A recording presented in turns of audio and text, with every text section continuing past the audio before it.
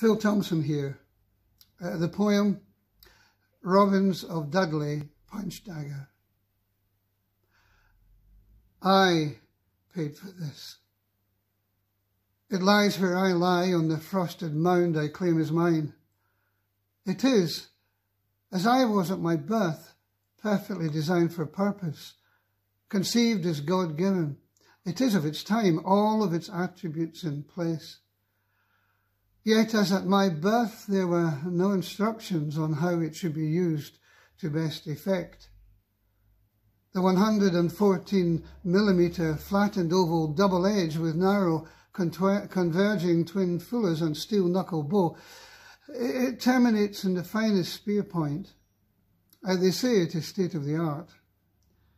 I was state-of-the-art once. I was told, pride and joy, we were made for each other, hand in glove. My clench was meant to be in victory, and not anger, not the rage of innocence that led me here.